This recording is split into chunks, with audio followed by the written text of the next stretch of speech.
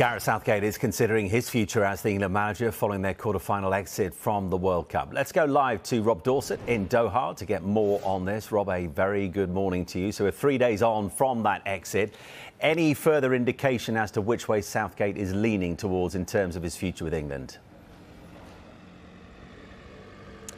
Well, Simon, yeah, I've got an update which I think is interesting and potentially significant. Depends how much you read into it. So let me explain. We told you yesterday on Sky Sports News that Gareth Southgate is considering leaving his role as England manager, and he wants to take some time to consider that. Well, I've been told today of some conversations that Gareth Southgate has had with some England players, which might hint that he is yet to decide, and there's a possibility that he could yet stay on until after Euro 2024, which of course is when his contract expires. I've been told that in the aftermath of England's World Cup quarter-final defeat to France, Gareth Southgate spoke specifically to a number of the players who didn't feature much, or if at all, in this tournament, to reassure them that they were still part of his plans going forward with England.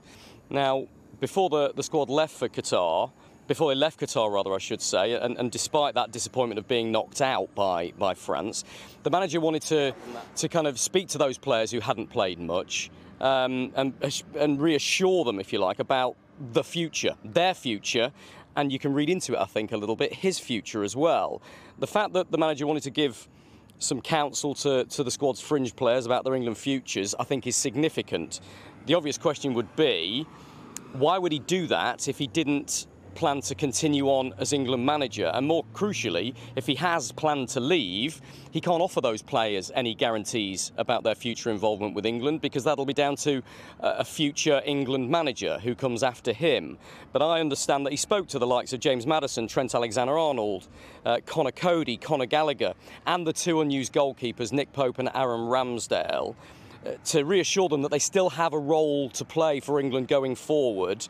But how can he do that if he doesn't know what his own future with England is?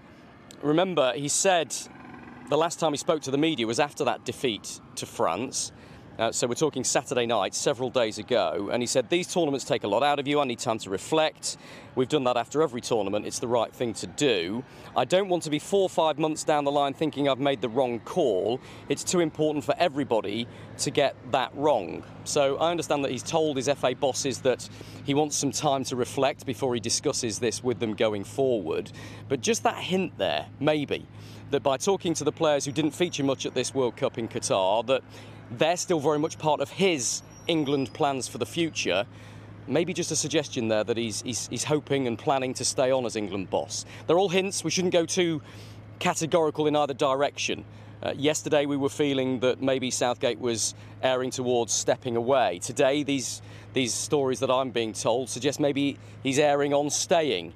I think the truth is somewhere in between. I don't think Gareth Southgate knows himself yet, and he may take the Christmas period to consider that before he discusses it with his bosses at the FA. That is interesting, nevertheless, Rob. And just in terms of timescales, it's over 3 months until that European qualification campaign begins against Italy. So he's got time if he decides to stay, but worried to turn around to the FA and say, look, I've taken this England side as far as I can.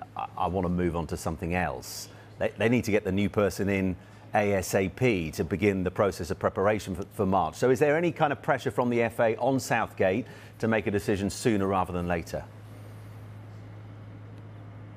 I don't think there is any pressure from the FA. They are giving Gareth Southgate the time that he needs to consider his position. And I think after all that he's done for them, the incredible 6 years that England have had under Gareth Southgate, and just how much those FA bosses want him to stay, that's the only course of action they have, in truth. But you're quite right. There's two differing imperatives here, if you like. There's the future of Gareth Southgate that he's deciding for himself. What's the best step for him? Has he had enough of the politics of England, being the spokesperson for the FA on all the matters of politics and ethics in the world outside of football? Does he want to go back to club management and prove a point there? Yes, he does want to do that, but when does he want to do that? That's the key question. So there's the Gareth Southgate deciding his own future bit, but there's also the FA and their future planning bit. And my understanding is that they haven't really got a succession plan in place for Gareth Southgate, because they've got this contract with him for another 2 years and they thought he would see that out. And there isn't an obvious candidate to replace Gareth Southgate. That's a crucial one. Yes, we're hearing about Maurizio Pochettino, Thomas Tuchel, Brendan Rodgers potentially being in the mix as well to replace Gareth Southgate should he decide to leave.